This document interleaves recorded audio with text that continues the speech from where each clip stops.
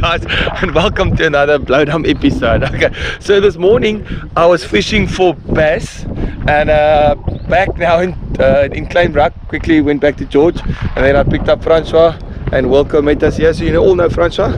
He's been on a couple of episodes. Grunter is gonna catch a grunter today. So you've all seen Francois. He's been on diving episodes. He's been on deep sea episodes where we caught cob at Gouditz, and Wilson Stilba as well.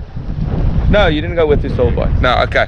So yeah, go check out that episode where we caught all very nice fish that we caught, and this morning's episode where we caught the bass. I did manage to catch a couple of bass. It was the first time for me. But yeah, now at Kleinbrak. In this episode, before we go to in this episode, please guys subscribe. You guys are making a huge difference on the algorithm. We are currently only at 25% of our viewers are subscribed. If you want to the 75% that has not subscribed, please subscribe, guys. Leave a comment and hit that like button. You guys are really making a huge difference. Okay, in this episode, in the previous episode that we were here at Kleinbrak, we managed to catch that very nice grunter. So we are back to catch a couple more, but I might try and catch a cob today as well. So first gonna get some bait. We're gonna go up the river again to go and collect some pink prawns, and I want to try and get some mud prawns as well. There's a little bank that I know that I can get mud prawns up there, so I'm gonna try and get some mud prawns as well. Then I'm gonna show you how we rig up, what bait we use, what hooks we use, how we drift, and everything in between. And then hopefully I can show you a cob and a grunter. Okay, so let's get started with everything.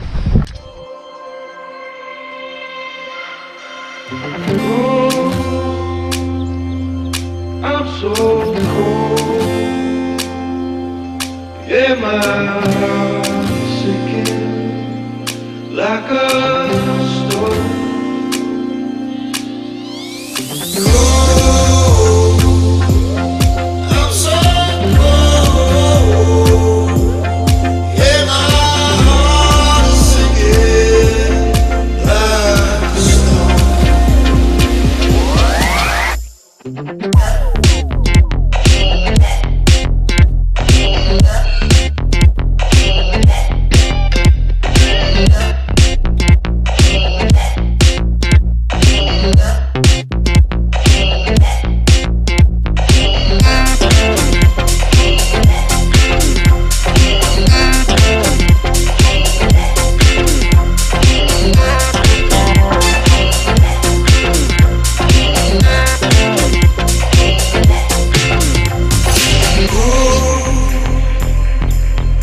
I'm so cold, yeah, my heart's sinking like a stone.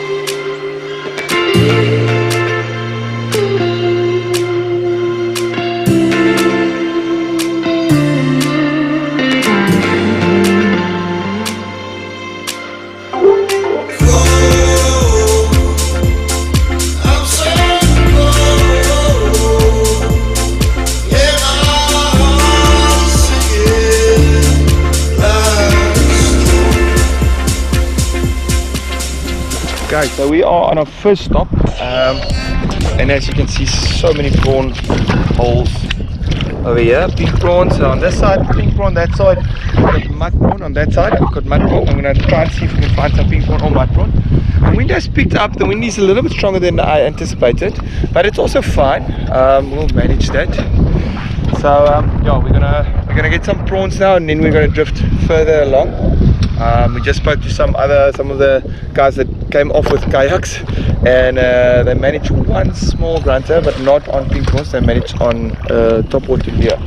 So I'm gonna try and get some prawns first. We're using the Lock prawn, floating prawn mates again. Brilliant product. I love this thing. Yeah, it's got available at Extreme Fishing, where I buy all my tackle. Like you can see, it's got put the prawns in there, and you let it float next to you net to net when you're bumping. So yeah, I'm gonna get some prawns quickly.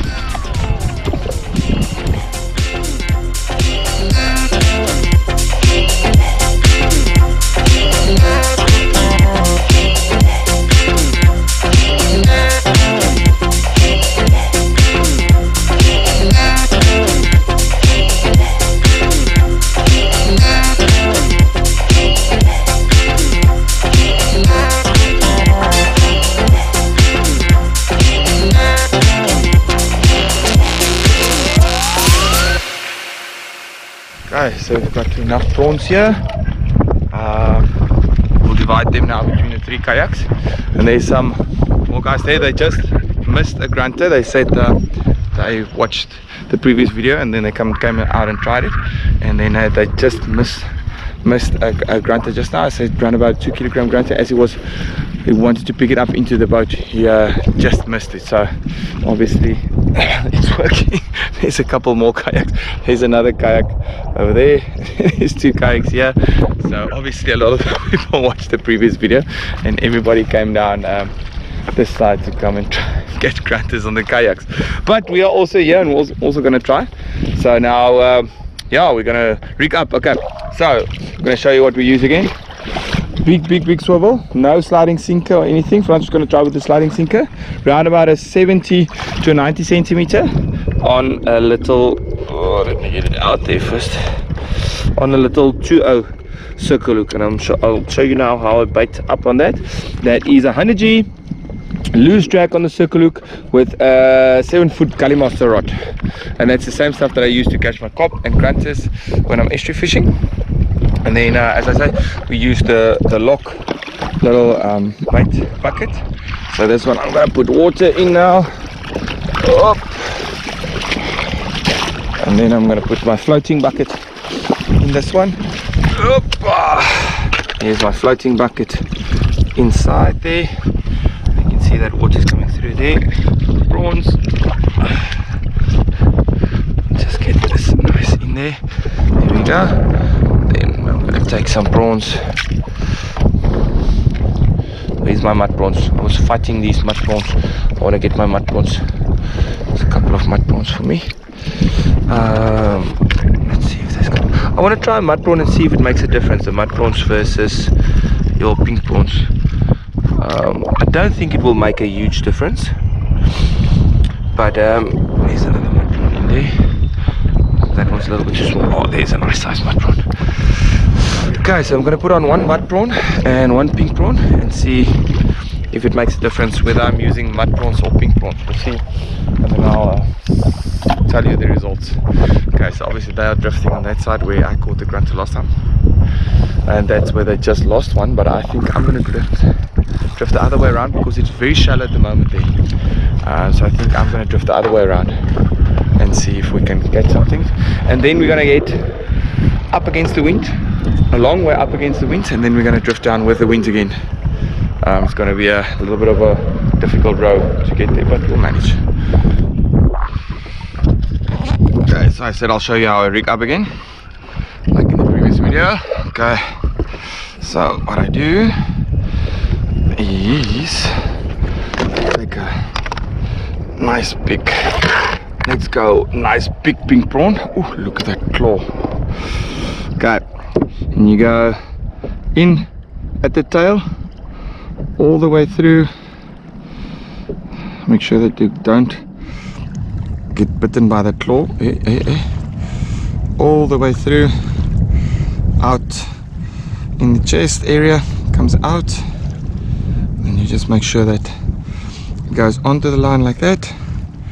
And there is your prawn, beautiful prawn bait for a grunter. And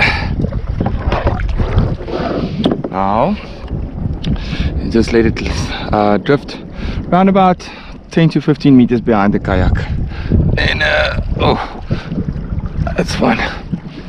Okay, and then hopefully I can show you a grunter or two.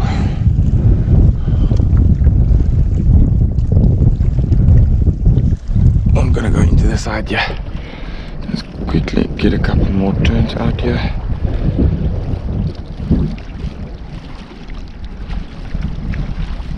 Okay, and remember, nice loose drag. Oh, had a couple of bites there. I just wanna get this. Okay, yeah, to turn a little bit this way. Oh, the wind is a little bit too strong for what we want to do.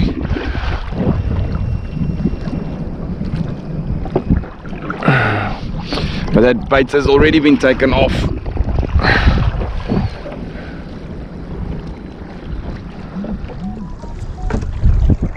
Ah, gonna have to reset that bait.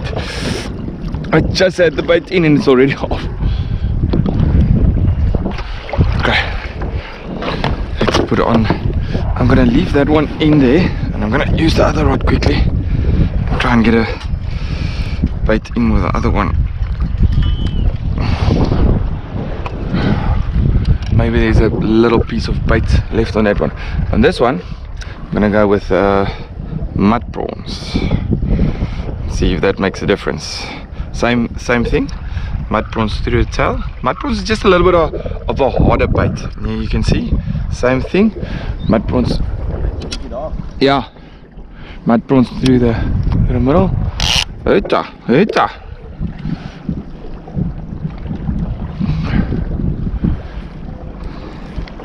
The line that I'm using is around about a 10 kilogram line, so it's a nice and light line.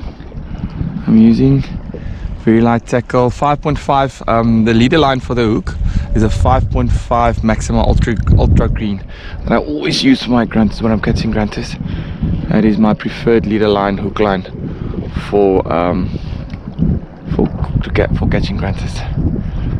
The grunter doesn't have teeth in his mouth, so you can actually use a nice light line to catch grunters. Okay, nice loose drag.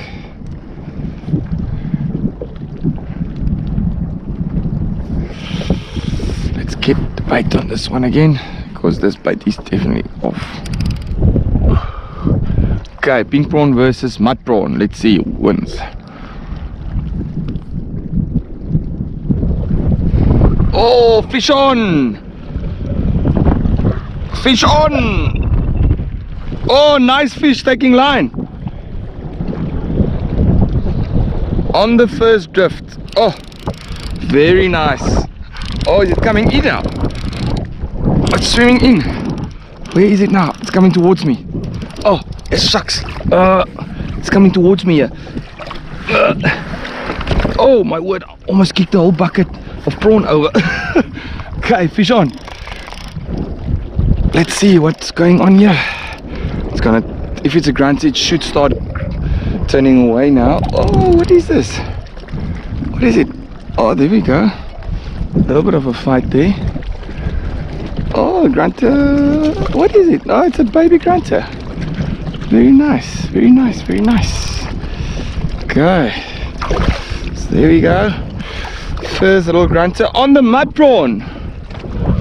Okay, on the mud prawn, little baby grunter there, right there in the corner of the mouth. Mud prawns. Okay, and off he goes. Nice, first grunter for the day. Okay, so in the previous episode we were here very early. That is actually the best time for grunter fishing. But in this episode we are, it's around about what's the time now? It's around about 4 now, so they should be starting to feed. They normally like it just before sunset and just before just after sunrise. That is their feeding times. So we are here in the right time, and hopefully this wind will die down a little bit to give us a little bit of a better chance. But otherwise we'll just go way upstream, downstream, and drift with the wind. But yeah, at the moment, a couple of bumps there. At the moment it looks like the guys on the other side have managed to catch one. They didn't land it, but they've had they did catch one, so maybe we're lucky enough to catch one as well.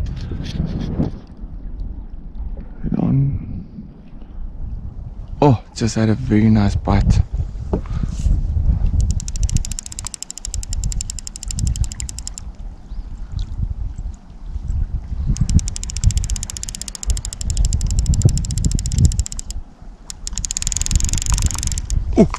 On the other rod this time.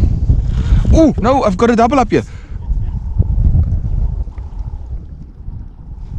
Oh, the fish is on, yeah. Feels like a little grunter again. It's on the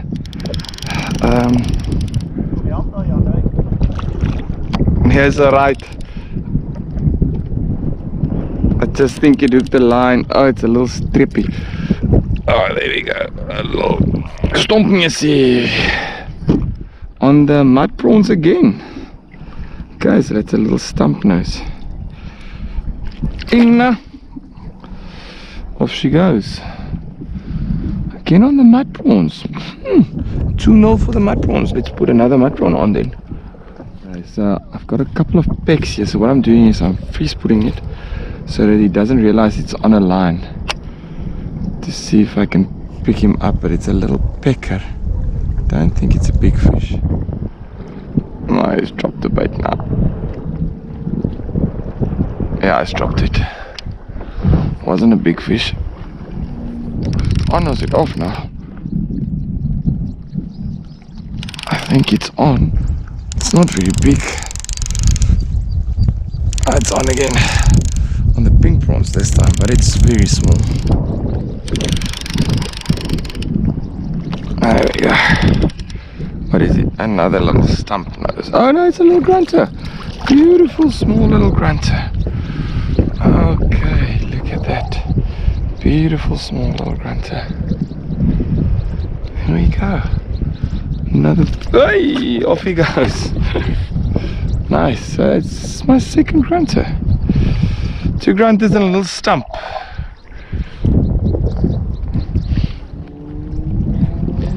So it's 2-1 to the mud prawn at the moment, but I only got 1 mud prawn left. So let's see if we can make it 3-1. We're trying to get mud prawns today, and this is a very small mud prawn, so I'll be surprised if a big grunter takes it. But you never know.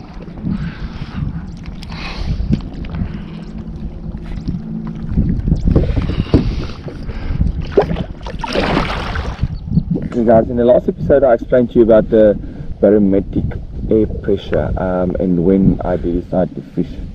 So today again the barometric pressure was around about 1017 this morning, and it is dropping to 1013, which is still alright. And then sometimes during that drop the fish will feed. So what I'm always looking for is I'm definitely don't fish anything above 1020, and I definitely don't fish anything below 1010.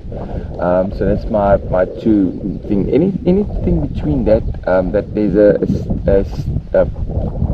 like it stays the same for a couple of days, and it's fine. So the previous 2 days it was 1017, 1018, which is ideal fishing conditions, and then it started to drop. So sometimes as soon as the air pressure does drop, the fish sometimes does go on a little bit of a feeding frenzy.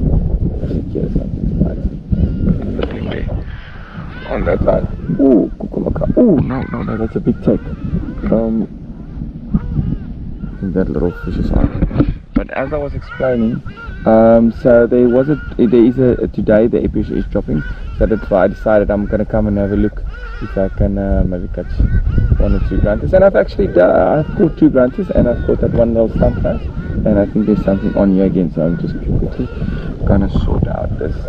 Okay guys, so I just have a very long row, and I'm so tired now. But for those of you who know Slynbrook, I'm here at the boat slip. So I went all the way from the split there at what's the place called, Riverside there, and I came all the way back down here. So this opens up a couple of opportunities for me. It's low tide now.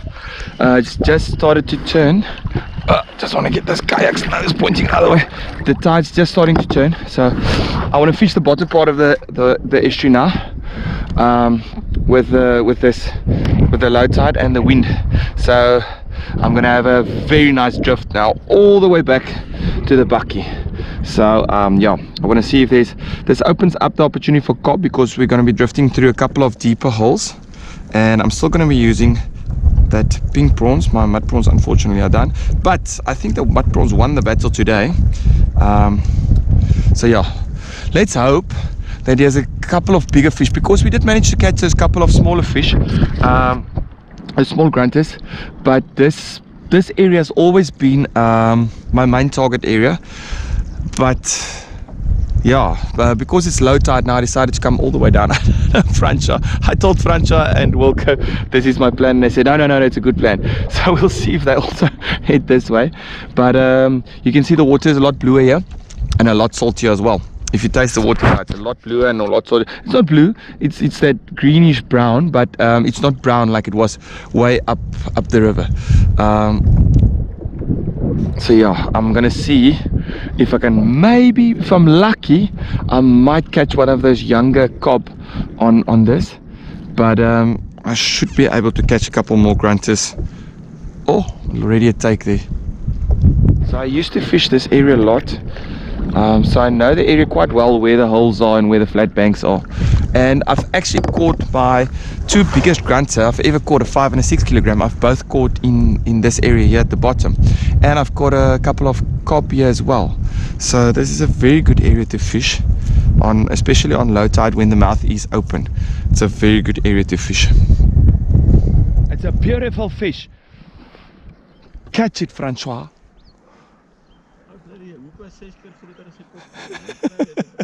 Francois just caught a barbel. He's getting some knocks there. Oi.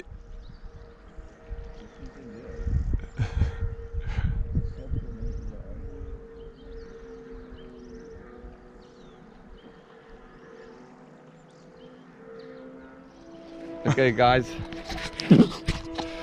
Okay, and on that note, while Francois was trying to catch his barbel, it turned out to an absolutely beautiful evening.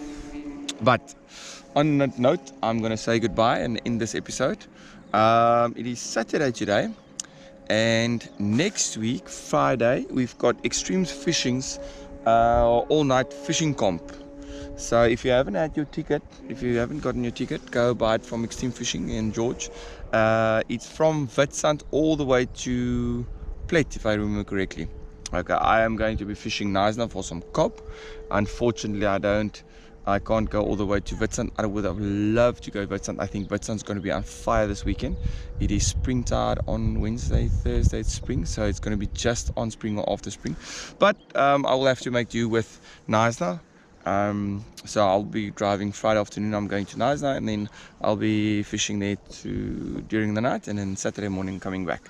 Okay, so if you haven't subscribed, please guys subscribe, and then you will get a notification on the next episode. So yeah, hope to see you with some cob next week.